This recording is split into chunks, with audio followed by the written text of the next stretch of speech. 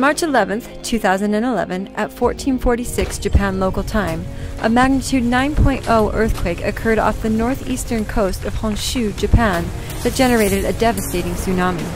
It was the largest magnitude earthquake ever in Japan and is the fourth largest in the world since 1900.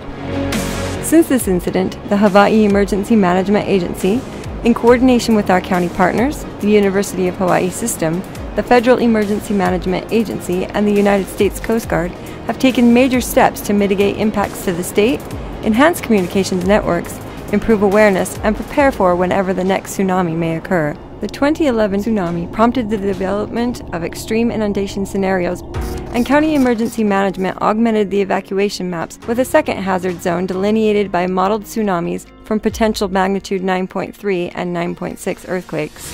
These can be located in the front pages of your local telephone book, as well as online. Hawaii has created the largest outdoor warning siren system in the United States. We have installed over 150 sirens in the last 10 years, bringing our siren total statewide to 410. We plan to upgrade another 150 sirens and add an additional 150 sirens to fill the gap. The new, standardized electronic sirens are battery-powered with a photovoltaic solar charging system and have redundant cellular satellite communications.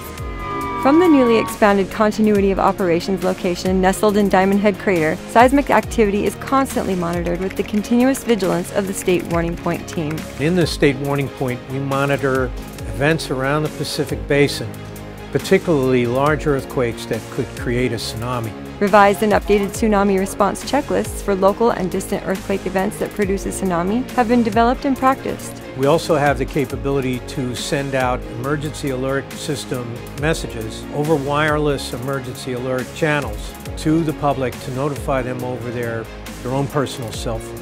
Please go online for links to each county website for free text-based notifications for the latest updates on natural disasters and man-made emergencies. For more information, please visit ready.hawaii.gov.